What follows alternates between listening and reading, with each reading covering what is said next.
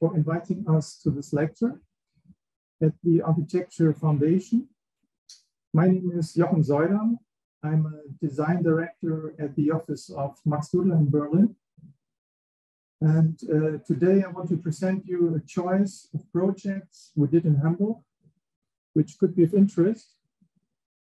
All projects are about brick architecture and the question how to deal with the long tradition of this material in Hamburg, but also North Germany. So we chose 6 projects with the same materiality, all in brick, but with quite different locations and urban contexts. The first one I want to show is located directly at the waterside of the Hafen city. It's called Bakenhafen. The second one is located in Spaldingstraße, which is close to the central station and surrounded by big traffic, big streets. The third project is located in the very north of Hamburg. It's a new quarter called Karolenviertel. The fourth project is situated in Amsingstraße. It's like at the city entrance coming from the south, like a city gate. The fifth project is situated also in the north. It's close to Dudler station, the so-called Alsterterrasse. It's more at the edge of the urban fabric of the outer ring of Hamburg. And the last project I want to show is quite in the historic center. It's close to St. Nikolai Church. It's an extension of the Globus Hall. It's a very interesting site. And now I will start with the first project, which is called Bakenhafen. It was a competition win, a second prize. The first prize is made by Lorenz and Meine Architects. And the decision was to create an ensemble of different apartment buildings with different architects. And all the 6 buildings, which you can see in the model here, they are linked together by a platform base at the ground floor level. So that's like a platform to the water side. And we realized 2 of those buildings, which you can see here in the side plan. And the location is very special, like a little bit like an island with a double waterside setting. So in the north, there is a canal, Bakenhafen, and in the south, the river Elbe. And this waterside inspired us to shape the buildings like a solid rock in the water, like you see in the picture here. This analogy, like a rocky formation washed out by water, revealing the different layers of the stones. And that was our competition entry, an urban figure with an open courtyard to the Elbe, which allows all the apartments fused to the waterside. And we developed slightly different facades for each building, all in a very light color, in a range of white bricks. To reflect the movement of the water and the ships, we tried to emphasize the horizontal lines, the horizontal structure, using gaps, setbacks, strips, and different relief patterns of the brickwork, like showing the sediment of the stones layers. The building was completed last year, 2021. And we decided not to differ the base using another material. So every building appears like a sculpture itself, but within a family of buildings, it creates a strong ensemble character. So all building parts are in a dialogue somehow, entirely in brick, to give a strong presence as an urban ensemble. We use the same structural elements and details in both buildings. For example, the horizontal lines, which continues. So there are no balconies to the street side, only loggias to emphasize the sculptural effect.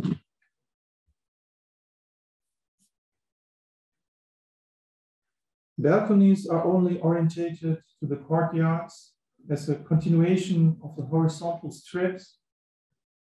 So integrated the architecture, and the decision was not to use bricks like tone and tone, like we did in the competition phase. Instead, we use a contrast of light bricks and very dark bricks. So that was the concept of the first prize, and we adapted to this concept.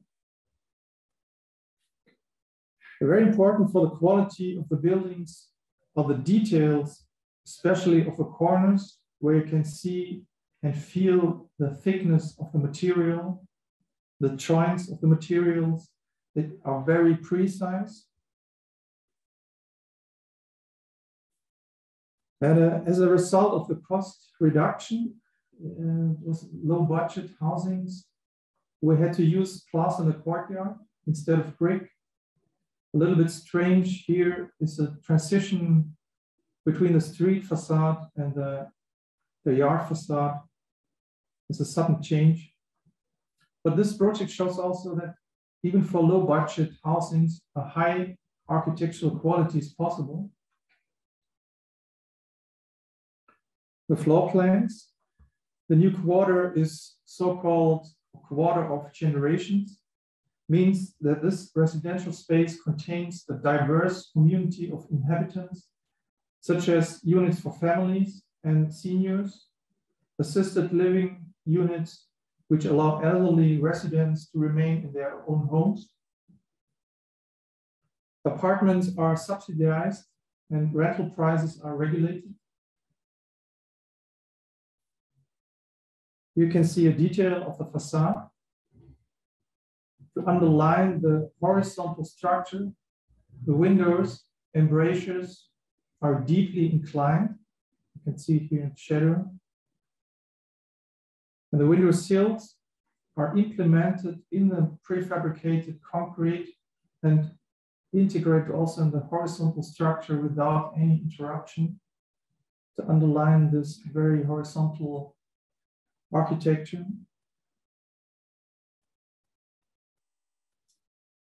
And the next project I want to show is in Spaldingstraße. It's also a very interesting site because of its triangular shape and the very dynamic traffic around. So here the design is not affected by the water, but traffic actually, but it's the same kind of way to deal with the topics of the location. It was a first prize competition, but unfortunately was not realized. The idea was here to transform this dynamic of the streets into a curved and graduated volume, like washing out the corners. The facade structure is clear and solid to emphasize the structural effect.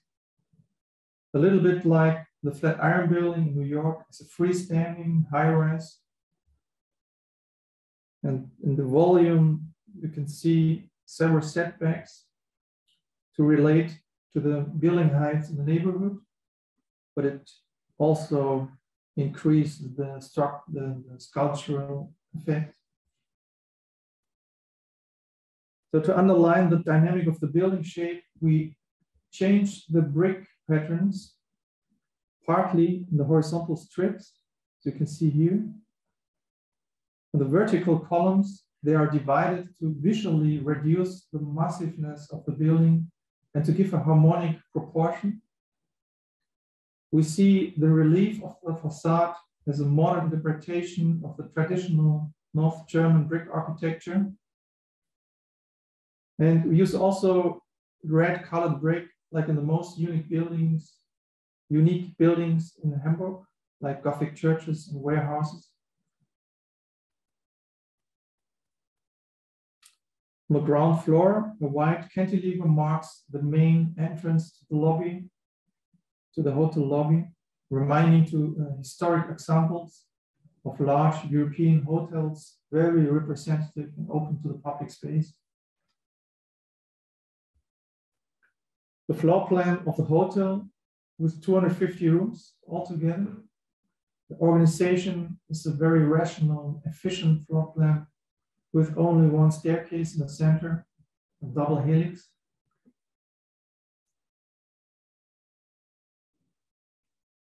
The detail of the facade. The relief setback is based on the dimensions of the brick stone. Finally, we made some studies to reduce the cost because of the depth of the facade. The horizontal strips, they are made by prefabricated elements with clinker embedded. And the vertical columns, they are bricked up, stone by stone. The window frames, we usually hide behind the brickwork to make a very abstract elevation, almost invisible. Next project I want to show is in Pergolenviertel, located in the very north of Hamburg. The master plan was made by E2A architects with quite strict regulations. The competition was about the very long building and the block in the end of the quarter. We made the first prize, but unfortunately, we're not chosen for the realization. The buildings, they have both a very strong relation to the landscape. They are linked by green pergolas, so light construction, which continues in the building by arcades. But they also define an urban space at the center of the quarter, a square, which is here. The challenge for us was to create two very unique buildings while respecting the rules of the master plan. We decided to design both buildings similar, but with subtle changes in detail. Both buildings are based on a very quiet, homogeneous rhythm of arcades and windows, somehow grounded to the earth. And the trick is that we use perforated brick walls in the loggia areas to filter the light, but also to continue the proportion and the rhythm of the brick walls. And to super elevate the long building, we tried to make it visually even longer by emphasizing the horizontals. The horizontal strips, they are plain, and the columns, they are perforated. This gives a very strong dynamic. The columns of the buildings are slightly different. The long building has sloping walls, and the block has rectangular walls, so slight differences. There's strong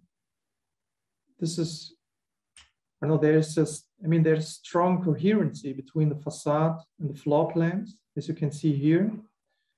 There's a regular rhythm of the cores. They are the base for flexible floor plan structure in which all apartment sizes can be represented. Every core serves 3 apartments.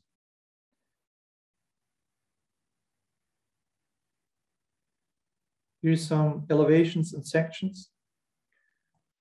We see it as a modern interpretation of a Zeilenbau, a row housing, this very long building.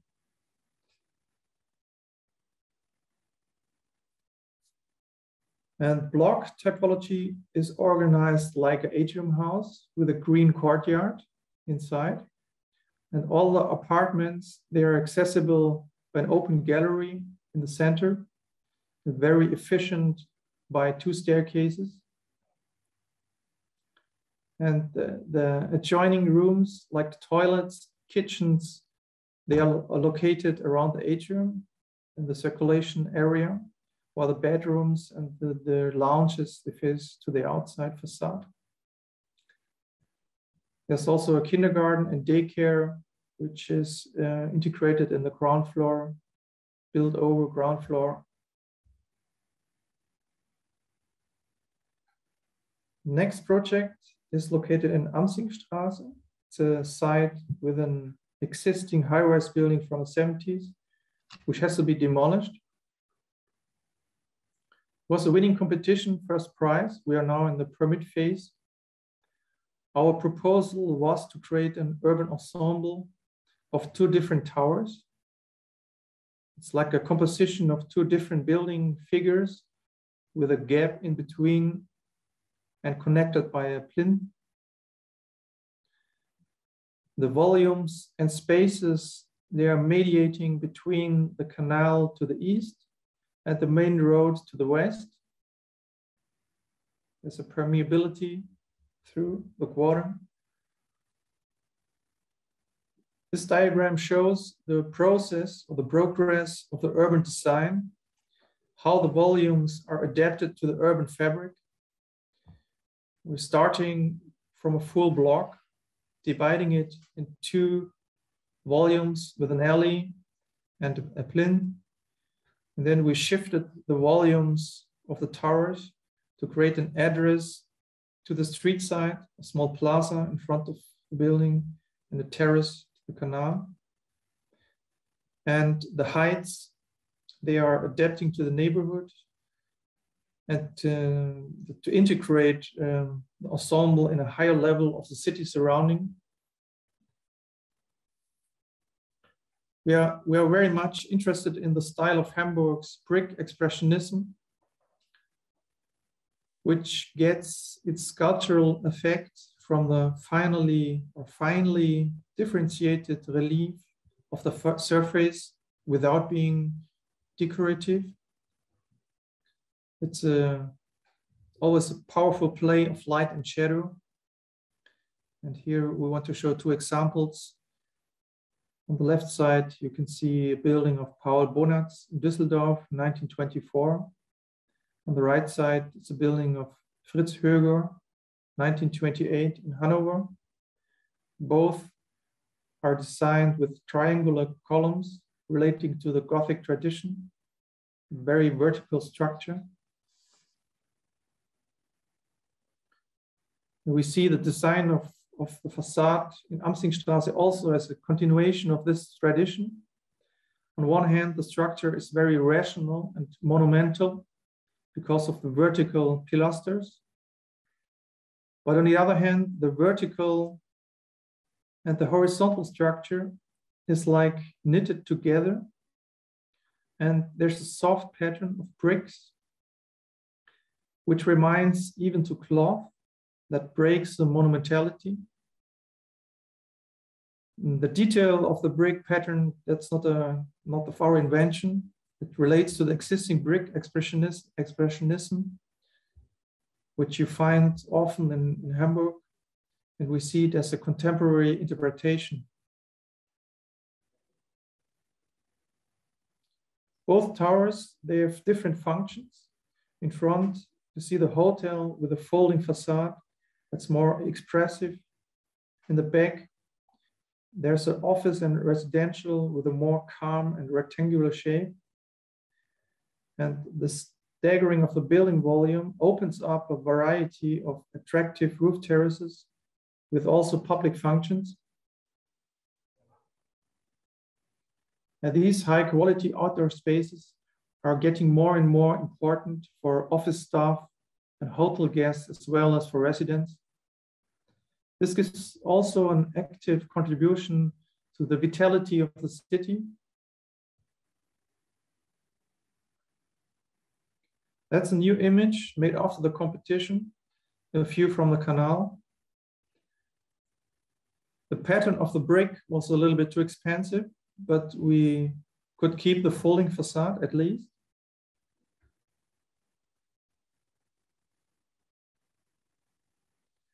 You can see a typical floor plan of the high-rise. Also, the program changed after the competition from hotel to office, but there's a really robust structure of the floor plan, so the functions can differ.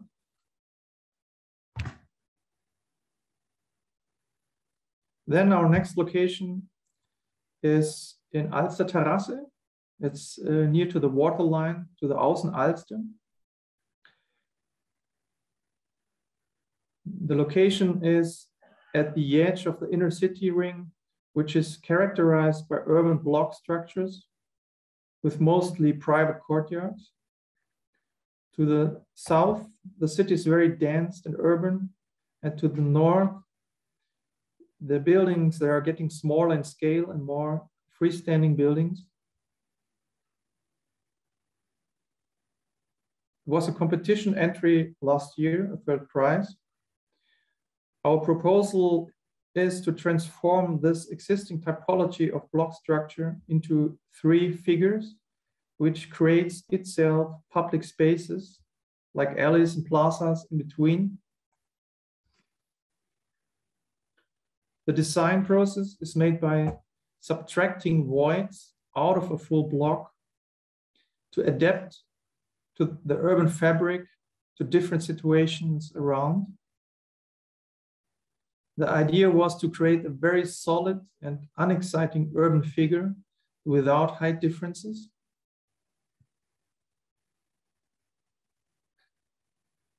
From east to the west, there are 2 passages through the quarter, alleys, which connect the street side to the park side.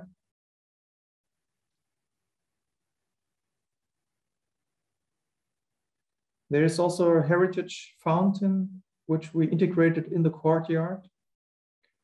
It's like a protected secret garden, a green oasis, a hortus conclusus.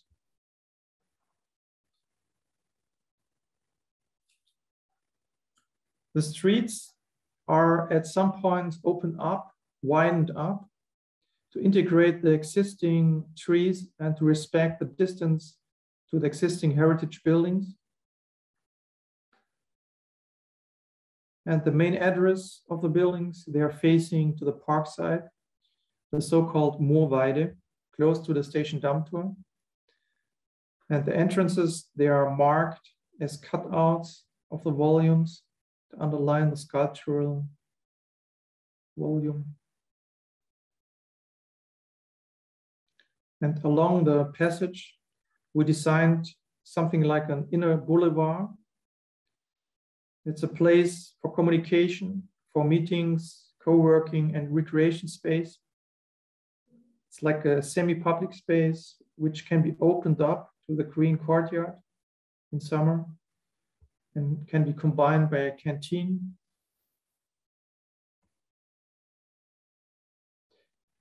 Within the cubature of the buildings, we added some roof gardens, like hanging gardens. You can see here. The facade is like continuing a little bit like a pergola structure or cold facade, which is framing the private gardens on the top of the buildings.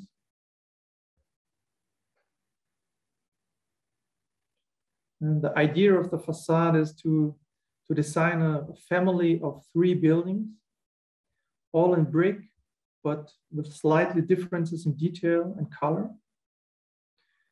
The window proportion of all buildings are the same, with a typical office grid, 2 times 1.35 meters. Only the detail of the columns, like here, you can see here, they are different, and the color of the bricks. So one building has a U-shaped column profile. And the bricks here are like white or very light gray. And one building has a stepped column profile and a gray brick, but the same structure of the facade.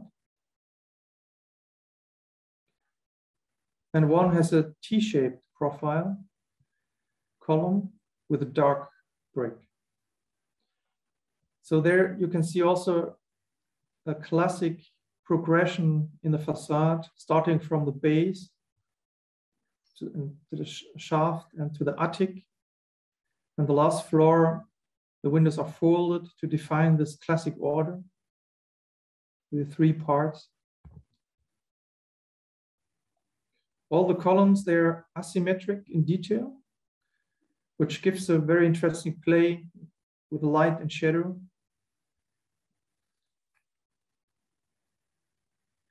This is a view from the street side, Alsterterrasse. You can see here that the public space in front of the building are extended by green gardens.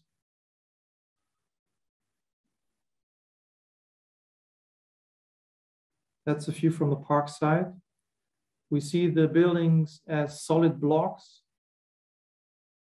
which are perforated by this filigree structure of brickwork.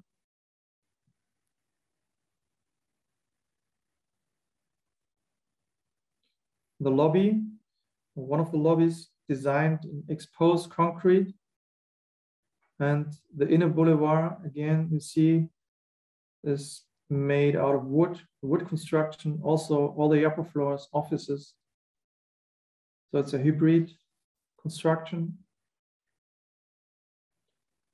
Here the ensemble at night, which opens up to the lively courtyard, inviting people to come inside, to go to the cafe and restaurants.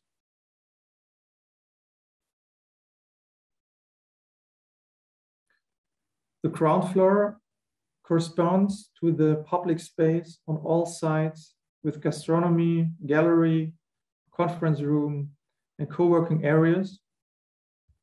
It's like the meeting point for informal exchange and the interface to the offices which are above.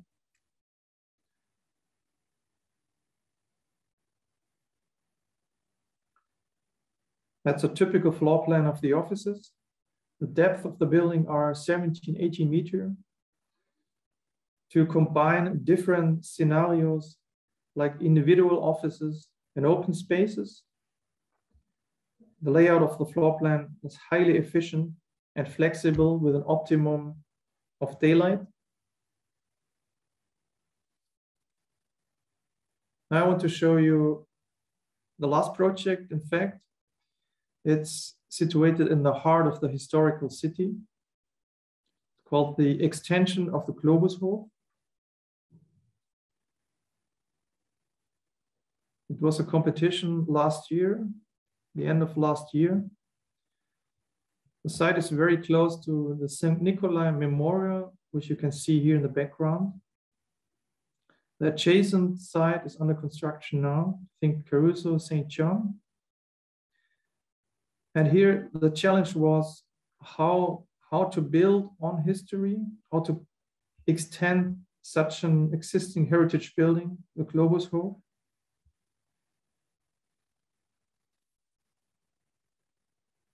And we find the existing building can be experienced in the urban space as a freestanding architectural sculpture. And for us, the extension of the building was like to design a Janus head to accomplish a body with another face, like 2 sides, 2 heads. Here in red, you see the new building figure, which we extended. So we decided to shape the new building as a continuation of the existing one, but in a more abstract and modern way. This is a model of the new building.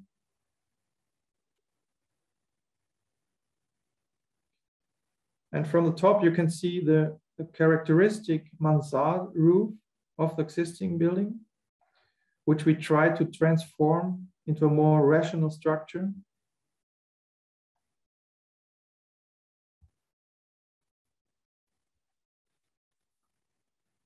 We are not so much interested in adapting to history or to submit to history. We see history more as a starting point to create something unique. The architecture of the new building evolves from the existing building so that both merge into a coherent building figure, a new ensemble, a symbiosis of old and new.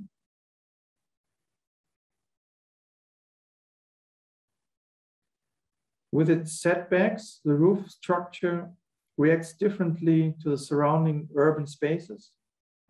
At the same time, the mansard roof is continued in an abstract form. The structure of the new and old design is based on a classic three-part division, like a base, a middle part, and an attic, which we want to continue. There are very characteristic horizontal stripes, like cornice bands, which we want to continue also in the new building. The window proportions of the heritage buildings are also adopted in the new building. So there's a strong dialogue between both.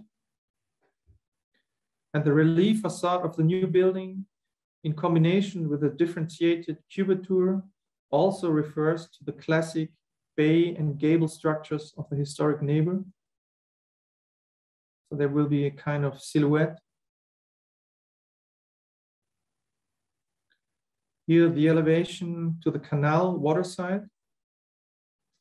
The massive pillar structure of the base dissolves into a filigree rhythmic row, like a curtain wall on the upper floors, which leads to the delicate crowning architecture of the roof structure.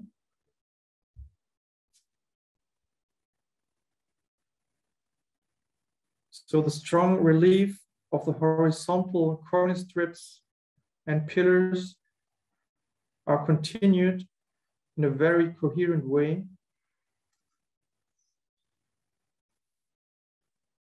The elevation to the west, to the alley, like the new head of the building.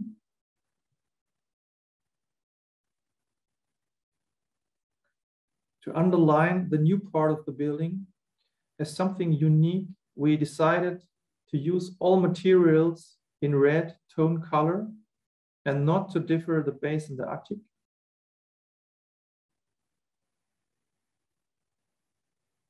The elevation to the street side.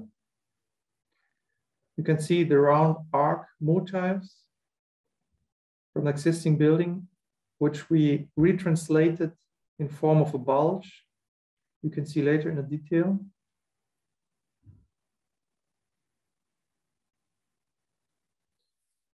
So the entire design of the facade is kept in different shades of red. The plinth and the floor bands are made of reddish colored architectural concrete. The filigree pillars are built in brick masonry, brick by brick, similar to the existing building.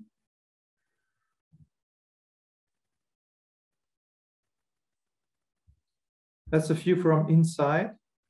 The red tone of the window and door profiles in metal is based on the same color of the bricks, like tone in tone. And here from the roof terraces, you have a nice view to the Nikolai Church, to the canal.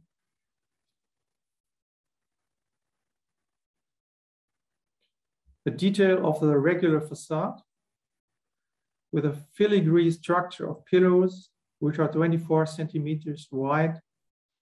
It's like a curtain wall of brick masonry. And we see it as a new interpretation of a classic window wall facade. The fire flashover, because it's a high rise, is solved by a massive balustrade as a prefabricated part with embedded clinker bricks.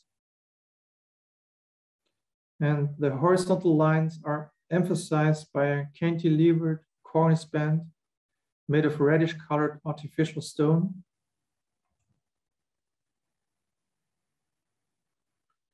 The crown refers to the mansard roof with its similar regular rhythm of the thin pillars. But the pillars, they are also linked to the structure of the regular floors, that there's a continuation. And here we combine two floors optically into one, and the structure dissolves upwards without an ending point. And to ground the building, the base is made of massive archaic pillars. They're also made of reddish colored artificial stone. And you see the round arc motif from the existing building is retranslated in this form of a bulge. You can see it in the shadow.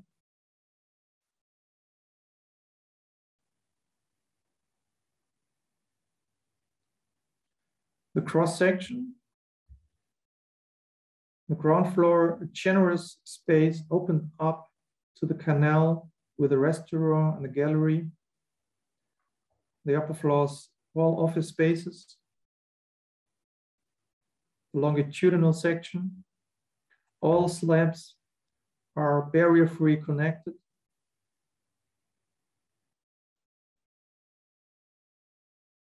And the floor plans, just to go quickly through. Here the ground floor plan with a restaurant, the gallery, and the entrance spaces to the office and restaurant. First floor with an open space scenario is just continued the existing layout of the plan of the offices with one more core. The second floor with individual offices here. The third floor is a combination of both scenarios. It's a very flexible floor plan, of course. And the upper floors with the setbacks, you see how the sculpture is getting more and more dynamic with the setbacks. Different terraces with different views of the canal.